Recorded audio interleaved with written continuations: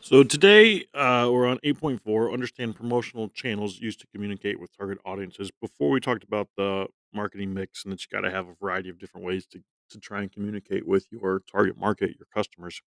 One of the main ones that a lot of folks use is advertising. So that's what we're going to focus on today. So we talk about advertising media refers to a variety of mass media or alternative media channels where businesses can promote their product, services, or brand. So again, just how you're going to get your product out there or your idea or whatever it may be, how you're going to get that out to the target customer because that's the main thing we got to focus on is how we're going to get there. And we talk about using different avenues to put that out there so you can reach different target markets and to make sure that you do reach everyone. So we talk about how we're going to break down advertising media. The first one that we'll talk about is print publications. So the first one that we talk about is newspapers. Great way to get in touch with customers because they reach a large audience. A lot of people, the newspaper can go out to a lot of folks. Anyone can place an advertisement. Now, this was once a very popular advertising medium, though it's changing now because less people are reading the newspaper. So that adage of being able to reach such a large audience, at one point in time, that was the main way. It was a great way to reach a lot of people. But as times are changing and people are changing, not as many people are per se reading the newspaper as it used to be. In fact, very few young people actually read the newspaper. So if you're trying to advertise to a younger demographic, not going to be a very good way to go about doing that. When you look at advertising in the newspaper, it varies on a lot of different things. How often they're published, some are daily and some are weekly. Their size, you have broadsheet size, which is the most common. That's your typical newspaper. National Enquirer, tabloid size, a little bit smaller. What geographical areas they cover. Some are national, some are state, some are local. So all those are going to vary depending on price and who you're trying to get after and whom they are intended to target. You look at the Wall Street Journal, which is more for business people, the Atlanta Voice, people around that area. So newspapers are usually only going to go to a certain demographic or to a certain area. The local papers are usually only going to reach the local folks. They're not going to go out of state to other places. There are some national newspapers that are still published and still get some good readership. Although like I said, that's come down a little bit. Advantages of the newspaper for some of them, it's a low cost, might not have to pay quite as much as some of the other medias that we're gonna talk about, and you know the distribution level, so you know where that newspaper is going, you know how many people it's going to, so you have a pretty good idea of how many people are actually going to be seeing your ad. Um, the disadvantages we talked about with especially on a local, limited distribution, it's not going out too far, limited lifespan, you might only be putting it in one paper, and if someone doesn't happen to see it that day, you're not gonna get any bang for your buck, you're not gonna get anything back. Most newspapers are only black and white, and probably the main disadvantage that we talk about is less people are reading the newspaper than before. Um, so we'll add that one in there. And like we said, especially younger people won't read the paper. So may not be the best one to go at. Just kind of depends on who you're trying to get at for your target market, as we've talked about. The next one that we talk about is magazine. Again, that's another type of print. So we have a couple different kinds of magazines. Consumers, so magazines people read for personal enjoyment, target specific audience. People, Sports Illustrated, Teen Vogue, Vogue, anything like that.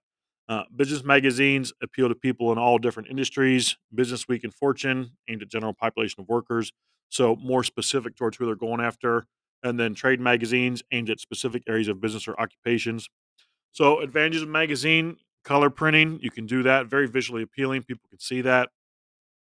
Ability to target the desired audience. We know exactly who we're going at. We can manipulate our ad to go after who we exactly want to and reach our target customers. Higher quality of medium, the newspapers, it's better paper that you're using in the magazine. It looks better. You can do color. Disadvantages, higher cost to create and produce. It's expensive to put together an ad that's going to go in a magazine. More lead time required than newspapers, so you got to get it out there and you got to set it up a lot ahead of time. Most of those magazines are printed maybe weeks ahead of time, so you got to have your ad ready to go. You can't really call them the day before. And less people are reading magazines and getting them because they're getting it online, and that's really how things are changing now. That things are moving and shifting more towards being online based. The next one that we'll talk about is broadcast media. So we talk about television. At one point in time, this was the most influential. It may very well still be that a lot of people are still watching television. Historically, one of the best selling types of advertising media. Something that I thought was neat on July 1st, 1941, the first ever legal television advertisement was made, and they reached 4,000 televisions. So at that point in time, you got to think that was a lot of folks they were able to get that out to. With television, there's a lot of different advertising options. You can be on a network, ABC, CBS, NBC, Fox. So we're going to reach a very broad audience, but very expensive. All right, it's expensive to be on those major networks. We talk about cable and satellite channels. We can be target a more specific audience. Traditionally, this might be less expensive than network television. Just kind of depends on who you're going with. And then we have our local channels, PBS, things like that. Popular with small businesses, a lot cheaper, targets small, highly specific audience because it is local. It's not going out very wide, so your reach isn't going to be quite as good as on a network or on cable. We have infomercials. I'm sure everyone's seen an infomercial, so they know what that is. You can sponsor a specific TV program. So this program is brought to you by blah blah blah. And as people are changing, they're now starting to create their own TV channels. Um, Hallmark has their own channel. Oprah has her own channel. So people are creating that channel to get their ideas or get their production seen on TV. Advantage of television: the ability to demonstrate product features and benefits. You can show people and talk to them.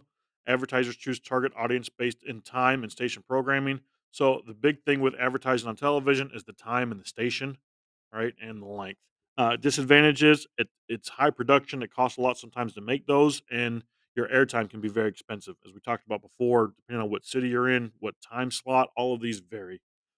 Short lifespan, might not last too long. You might only get one night or two nights of a television on TV. New technology has enabled people to skip commercials, the HAPA.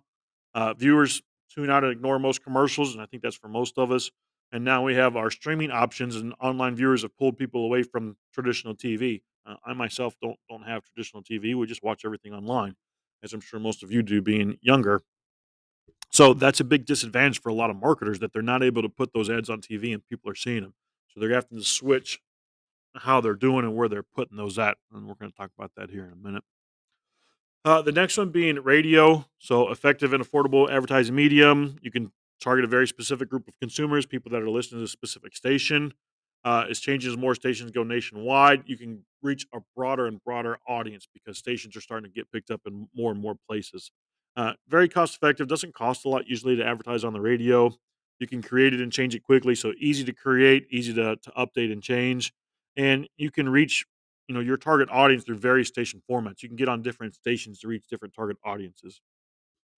The disadvantage, it appeals only in the sense of sound. So if you're trying to reach someone that can't hear, it's not going to work for well on the radio.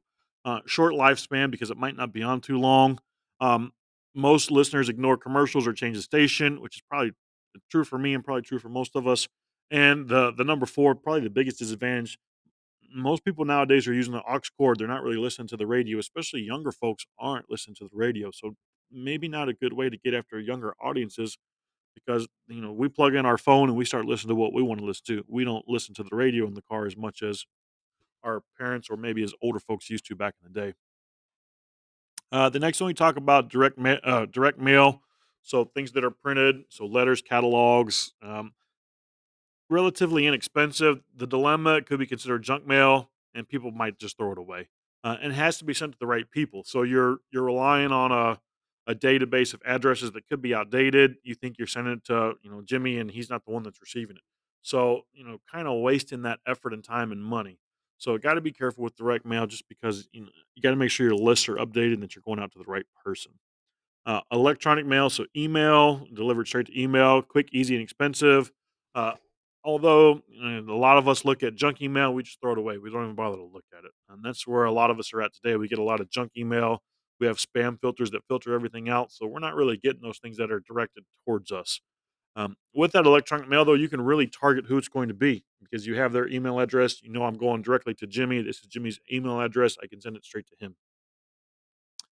Direct mail advantages: can be highly selective and flexible with the format and timing. Yeah, we can select exactly who we want to go to, when do we want to get there, and how it's set up. Not very expensive to create and produce. Those are good things. The disadvantage, not a lot of response rate. All right, can be expensive to send it out and distribute, especially if you're looking at mailing something. And it's usually junk mail that we're just taking and throwing away. So a lot of money is wasted on these publications that nobody's ever really looking at, whether that's going to be printed or email. The next one, and probably the biggest one that we'll talk about and the most relevant for a lot of us, is the internet and the web. Everybody's got a website now, so customers can learn about your business, find your information, and we can place orders online. So that's coming into that direct to the producer. I can go to their website and buy something. We talked about before that. We talked about that before with our distribution. That now I can go straight to the company website and get whatever I need. Um, you can place your ad on other people's websites or apps. YouTube is now, you can't watch a video without seeing an ad for something else on YouTube. You see them popping up on Google. You see ads pop up all over the place. I listen to Pandora a lot, so I have an ad on there. It seems like every other song. Spotify, I believe, has ads. So, you know, businesses are figuring out ways to be able to get people to hear their ad. Pandora is one of them. YouTube has changed a lot where it's now a lot more ad based than it used to be. Good thing about online ads can be inexpensive, and you can make them interactive where someone has to click on them and use them to try and get to your site or get to whatever it is you're trying to advertise. Disadvantages, it's a nuisance. We don't like them. We just skip the ads. Low response rate, people aren't paying attention, and you have filters and pop-up blockers that block a lot of the ads that would normally come up on your website. So this has changed probably in the last, maybe 10 or 15 years where people have started doing more of this. We used to get a lot of pop-ups before where something would pop up as an advertisement. You don't see those too much anymore. Another one that's just a real broad, it's called out of home. Posters, panels, and billboards. And you can put those anywhere. It can be painted on the side of a building, indoor billboards, subways, office buildings, large elaborate electrical signs, spectaculars. We're starting to see more and more of the electrical signs because those messages can be changed. All right, they can determine how long your ad is up there, whether it's for a minute or 5 minutes or whatever it may be. So from that standpoint, they're able to get more stuff out there. The owner of that sign is able to get more things out there. Buses and shelters, human directionals. I think everybody's seen the commercial of the guy with the sign. I can't remember what insurance company it's for, but people wearing or holding signs to advertise for a business. You see that more in bigger cities where somebody's on the corner with a sign. Blimps, hot air balloons, airborne displays. So most of this is relatively inexpensive, especially with the billboards. A lot of them you can get 24/7 visibility, so it's always up there and people can always see it. Limited viewing time, especially with the billboard. Once you drive by, I can't see it anymore, and I'm paying attention to the road, not always paying attention to the billboard. There's some increasing government regulations as far as what you can advertise and how and where. Those things can be defaced, especially if it's on a building or somewhere. Somebody can spray paint on it or cover it up or do whatever they want to it to ruin your message. And you can't target a specific audience. You're targeting everybody. So we talk about trying to get the most bang for your buck and make sure you can reach your target audience, and that might not be the best way to do it. Number six, we talk about some other medias. One of those being specialty. So specialty media, inexpensive, useful item with company's name and/or logo. Great, and the best example, the pen that has the bank on there. Right? Those float around, and you can see those everywhere. Company's name is visible. We as customers enjoys freebies. Everyone likes something for free. Disadvantages, doesn't go out to a lot of people or a lot of places, and some of the people that are taking your free stuff, they never become customers. So you're just wasting that on them. They just want the free stuff. Um, an item must pass three criteria to qualify as a specialty media. Must have the business's name or logo on it. Must be a useful item such as a pen or baseball cap, something someone's going to use on a regular basis. And it must be given away. So normally these are given away for free. The other one that it talks about is directory advertising. Yellow pages used to be a thing back in the day. That's kind of gone the way. Not a lot of people in the phone book anymore because we have cell phones, so we don't put that in the phone book. But back in the day, they had the yellow pages, which had the directory of all the different businesses back there. You could look up and find them in there. You were able to get after a geographic area based on that, and you can target a lot of different demographics. With some of those, they're printed frequently, so that directory might be getting updated. So you can't really change what's going on, and you don't have a lot of space to put your information in there. Movie theater, all right, includes on-screen advertising. With the COVID coming on, I'm not sure that's going to be a lot of good bang for your buck. Whereas before, we were getting a lot of folks at the movies, and you could see some ads up there, as well as poster stand-ups, other ads in the lobby. That was a good way to reach a lot of folks because you're gonna have a lot of folks coming in to watch the movies. One of the biggest ones that we see a lot of, and you might not realize, is product placement. So manufacturers pay millions of dollars for the right to use their products as movie props or television or videos or whatever it may be. Um, Product placement is probably one of the higher ones on this list of the others that we talk about. Telemarketing, and then we've all got phone calls from telemarketers. The big thing, do not call registries are limited the number of telemarketing calls that we're getting. It enables someone to call you back also, and that 800 numbers that customers can call toll free. That's a good thing. If I need to get a hold of a company. Um, However, we don't like getting those phone calls 17 times a day about your car loan or your car insurance. And I don't even have a car, but I'm getting these phone calls or your student loan debt or anything else like that. So it kind of become a nuisance from that aspect. The biggest one and the one that's becoming more and more popular is social media. And we talked about internet before, social media, advertising on Facebook. So the first social media ad placement occurred on Facebook in 2006. So we see Twitter now. You can see advertisements on there. Instagram has ads on there. LinkedIn. I've gotten text messages for advertisements about stuff. So more and more companies are realizing that social media is a good way to reach people. You can be real specific about where it's going.